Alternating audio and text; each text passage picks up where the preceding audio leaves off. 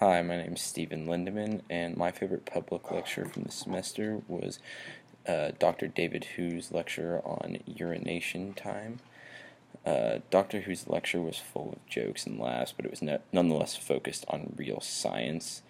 During this lecture, Dr. Hu talked about two very interesting phenomenon, the length of eyelashes and the time it takes to pee.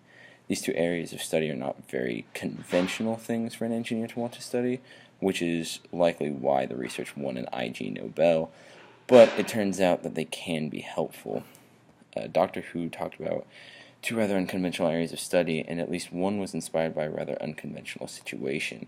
This first topic was that of the length of eyelashes, and it was inspired by the fact that when Dr. Who's daughter was born, he noticed she had no hair on her head, and yet she possessed rather long eyelashes.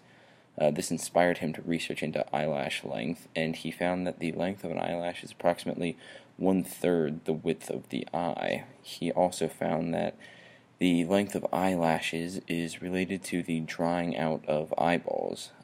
Through his research, he was able to find that the length, 1/3 the width of the eye, was the ideal length for diverting airflow around the eye, thereby reducing evaporation of moisture on the eye. The second topic Doctor Who covered, and the area I found more interesting, was the topic of urination duration. Doctor Who researched the duration of urinating in a broad spectrum of mammals and found that almost all mammals over 3 kilograms of weight take approximately 20 seconds to empty their bladders, give or take 13 seconds. Doctor Who and his team discovered that the cause of this has to do with gravitational force and the length of the urethra. Despite vast differences in bladder size, mammals are able to empty their bladders in similar time because animals with larger bladders tend to have longer urethra. This means that more pressure builds up in the urethra as a longer urethra holds more liquid and thus leads to greater pressure from gravitational forces.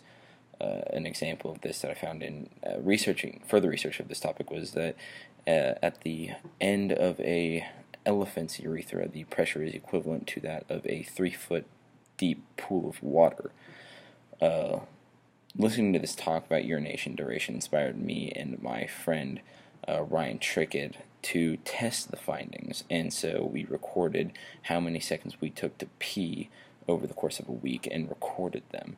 After 1 week, I had recorded an average pee duration of 46 seconds, which is well over the average time found in this study by Doctor Who.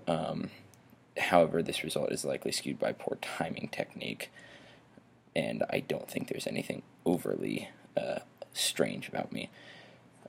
Now, if you'll excuse me, all this pee talk has nature calling.